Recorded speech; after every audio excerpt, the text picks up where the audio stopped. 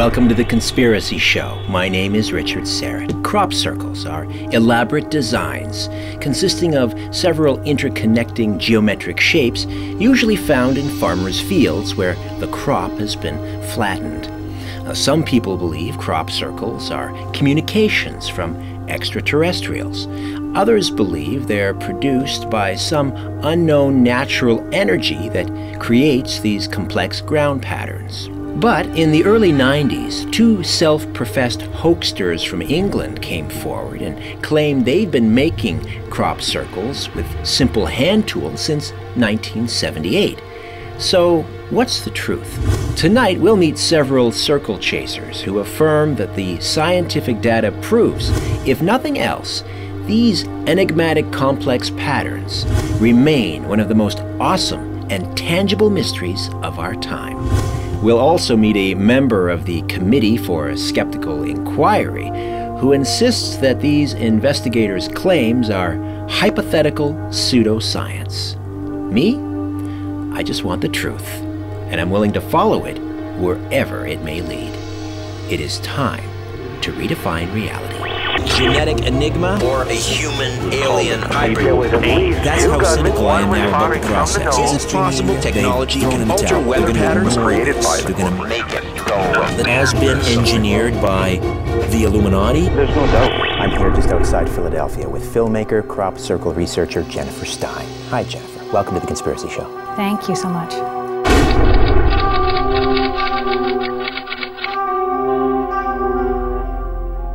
How would you describe a crop circle to someone who's never seen one?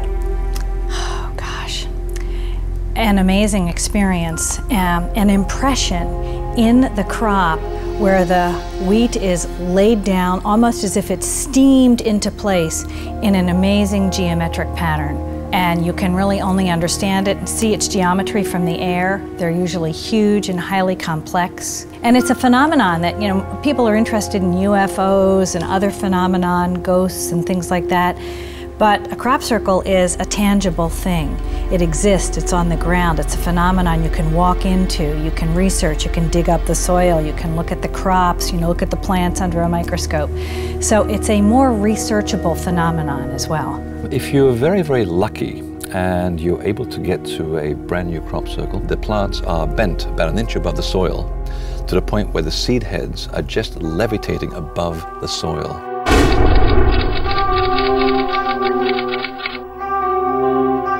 They used nature's own mathematical ratio, which is the golden ratio.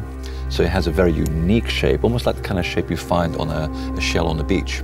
And the other beautiful thing about the genuine phenomenon is that the plants appear to have been laid as if they were laid in a display case in a museum. Everything is meticulously arranged without any damage, usually with a slight undulation to it, like a sine wave in music. So it's almost like walking on poetry. Some of them are extremely large. The football field size area of geometrically flattened crop is not unusual.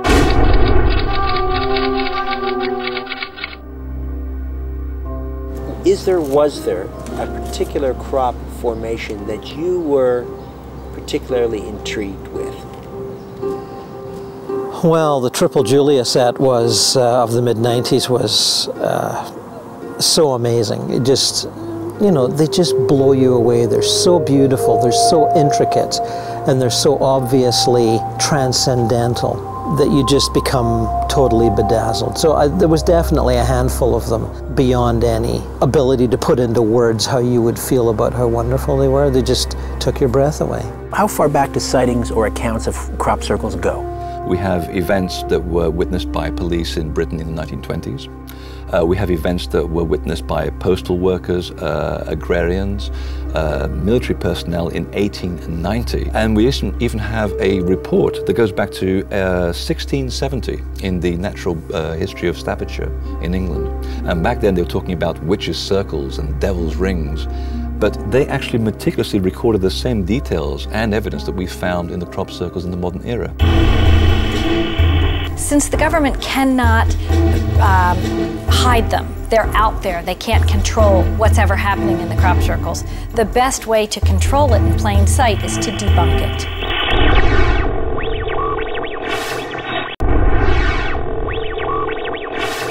Justin Trottier is the executive director for the Center for Inquiry. Justin, welcome to The Conspiracy Show. It's nice to be back on, thank you.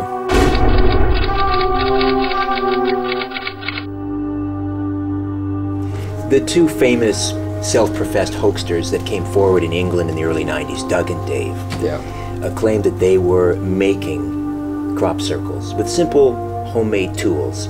I think when you mention Doug and Dave, that's really important, is to realize that even at the beginning of the whole phenomenon, the two individuals that sparked the whole craze, they came out and admitted it was a hoax. And many others who have fooled the populace, who have fooled farmers, who have fooled even the media and gotten a lot of attention, frankly money out of that fame, have come forward and admitted that it was a hoax. You don't believe that Doug and Dave are responsible for most of these crop circles? Absolutely not. I'm sure they did 5, 10, 10 of them, but if you look at a Doug and Dave circle or any of the other hoaxers that put up their hands and said, hey, we're hoaxers, which there was quite a few after them, the crop circles are impressive from a distance, but not when you get up close and have a good look. Doug and Dave cannot create changes in standing crop.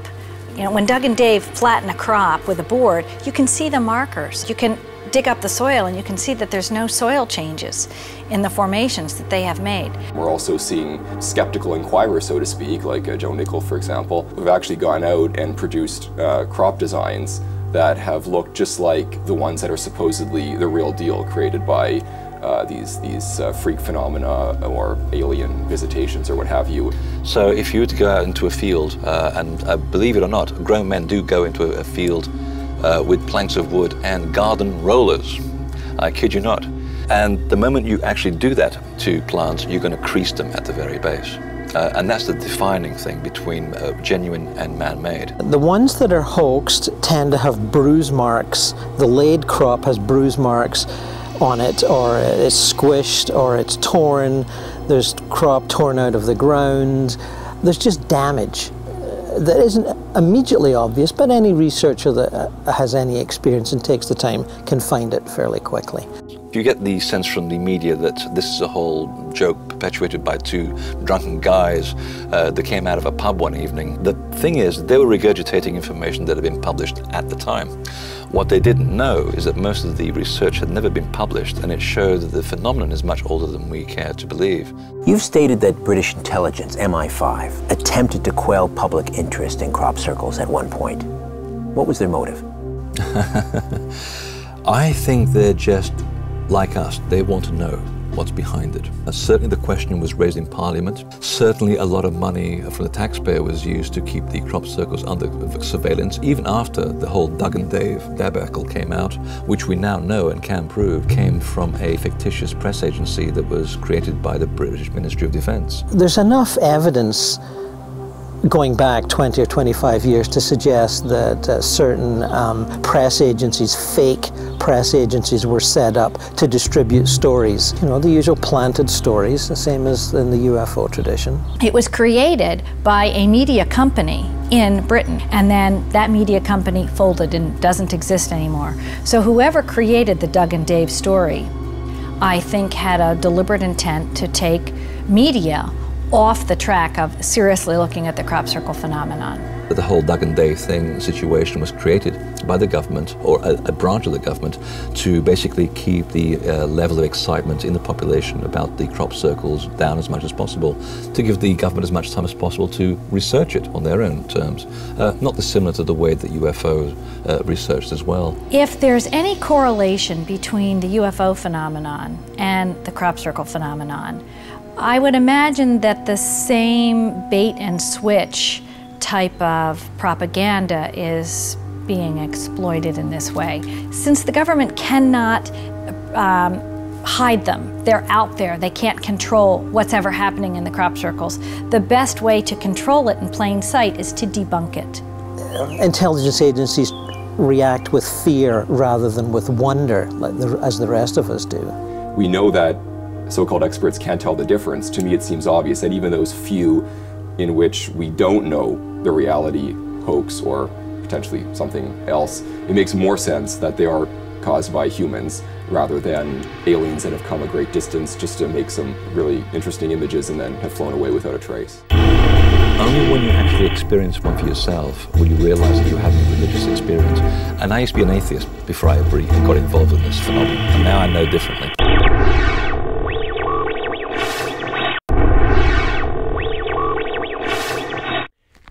Are the designs of these crop swirls changing, evolving over time? Oh, very much so. They began as simple circles, circles with rings. And after the development of straight lines, then we began to get pictograms. And after that, by the time we get to the mid-1990s, now we're seeing fractal patterns. There's an aspect of fractal mathematics which is often played out or described in the fields. And as the years went by, they got much, much more complicated. And the biggest, I believe, is 1.6 acres of flattened crop. If they just got into the middle of a field and etched on it, "I am from Mars," we just laugh at it. But by making these symbols mysterious, mathematical, geometrical, and of course our cells are geometrical, we respond to that geometry, and we like a good mystery, so we're going to inquire about it. But eventually they'll leave it up to us to find out and argue over, which of course we do. Talk to me some more about the physical characteristics of the plants inside the crop circle and how they differ from their neighbors outside the crop circle. The plants appear to have been bent by a non-mechanical force, which leaves no physical impact on the plants themselves. So you have to actually allow for the idea that something that is non-physical is coming into contact with it. That's the main feature. So I figured, is there another answer to this? Is there something else along the frequency spectrum that could create these effects? And when I began to look at sound, both above and below the human hearing range, I was able to find the same series of effects that can be caused on natural substances like plants. If you ally infrasound with 5 atmospheres of pressure, you are able to send a very low frequency through a tube filled with water, which is essentially what a plant is. And you can boil the water in that plant in 1 nanosecond, and it's been proved at Princeton University. And that's what we find in the genuine circles. Even all the way back into 1680, when the director of the Ashmoleans said, when you break these plants apart and you smell them, they smell as if they've been baked on the inside. And that's what we find now.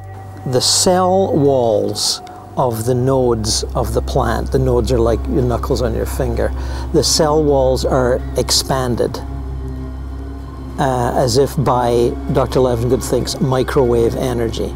There are very specific and unique changes that happen in formations that seem to be made by some plasma or electromagnetic energy that hits the fields that changes the components of these types of characteristics. You see expulsion cavities and blown nodes where steam expels out the side because it heats up and it needs to escape somewhere. You find micron iron-sized balls in the soil, and you can drag a magnet across the soil and the soil will stick to the magnet. You don't find this in Doug and Dave formations. Well, I looked into some of these reports, and I'm not sure how comprehensive they are. I feel like until we actually have good solid science and replication of these kinds of tests, it's hard to actually conclude that there's anything to them. Freddie, take me inside a crop circle. Give me the whole 5 senses. What am I going to see, smell, hear, feel? Oh, there are many levels of experience with a crop circle, and I had no idea until I got directly involved in this. I'd only heard information third hand. Only when you actually experience one for yourself will you realize that you're having a religious experience. And I used to be an atheist before I got involved in this phenomenon, and now I know differently. Maybe it's like an energy vortex you step into. I don't know for sure, but personally, I have had the most amazing precognitive, synchronistic events that have occurred. So I think there's some connection there with time and space that we don't yet understand that gets a little distorted or speeded up with crop circle research. And that's another deep personal experience. Right, or the experience, they say that they've experienced a sense of feeling ill or ill at ease or something like that. I mean, these are subjective experiences. Individuals that know that they're in a space that's supposedly holy or supposedly paranormal will often have those reports. It's a standard kind of placebo effect explanation, which I think is readily apparent in those kinds of cases. It always seems to inspire people in a spiritual manner. to any number of activities, which may just be, you know, meditation, contemplation of the unseen realities that surround us. I don't see any, even the hoaxers, who are, you know, some of them are quite egotistical, when you talk to them, they're quite inspired. They love doing what they're doing, and they'll say, oh, well, I hoaxed that one. But they take great pride in their hoaxing, you know? To me, it just suggests strongly that these are made carefully, planned and executed ahead of time with a lot of thought. We are being communicated with, no question.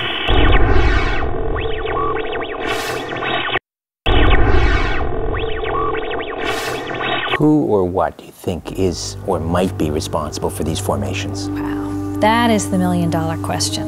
And boy, if I knew that, you know, I'd certainly be sharing that with the world. After many years of research, I have come to suspect certain things, but I can't prove it. It's a part of history now, but Dr. Terence Meaden in the early 90s, when the crop circles were essentially simple circles or simple rings, he developed some theories about scientifically explainable ways that they might be caused by weather, by updrafts of wind, or, you know, small roaming tornadoes, or whatever he called them at the time. And he was quite strong on that, and sounded very convincing when he spoke of it. Well, I think the crop circles that are less obviously designed, that are simply roughly circular in appearance, that those may have been caused by things that are natural, like weather phenomena, just you know, taking out a roughly circular patch of crop. But it only worked when they were simple. When they got complex, which was as early as 91, with, you know, squares and rectangles and little things shooting off, and the theory fell apart. Ultimately, is this a mystery that can and will be solved? I mean, are these clues that are being left for us leading us somewhere? I think they are, and I think that the fact that people have already been used to figure out technological blueprints, which are helping us to understand lighter than gravity technology, is one clue.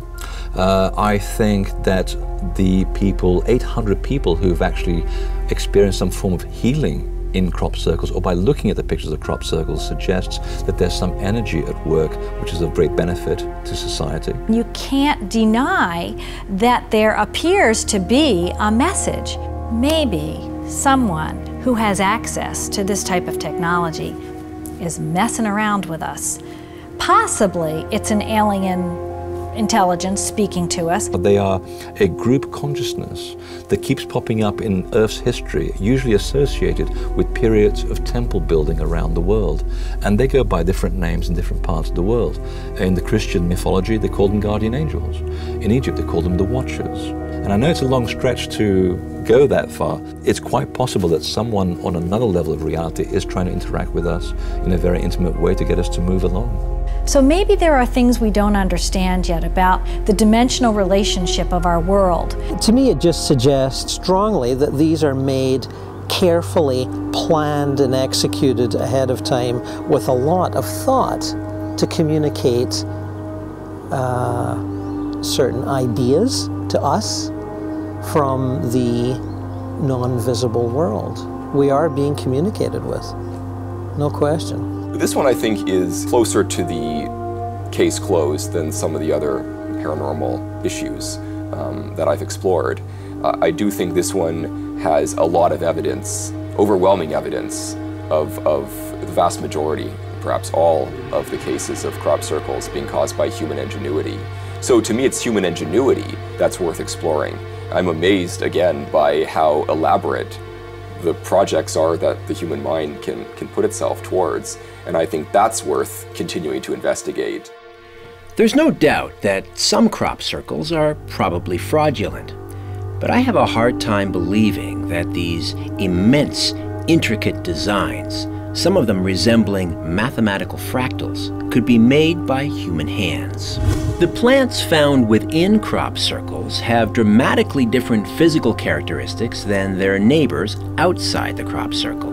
The plant stems are of increased size, as if subjected to intense heat. The seeds taken from within the crop circle are noticeably smaller, and yet the crop yield inside the crop circles is 30 to 40% higher in one instance. Researchers and other observers who enter into a crop circle have reported feeling ill and hearing an odd trilling sound. To date, no man-made crop swirl has been able to duplicate any of these strange phenomena. Are these alien signposts? Are they manifestations of some mysterious energy force? Whatever they are, they remain at odds with modern science, and one of the most baffling mysteries of our time. And now, I'd like to know what you think. You can contact us here at The Conspiracy Show through our website, www.theconspiracyshow.com. In the meantime, don't be afraid.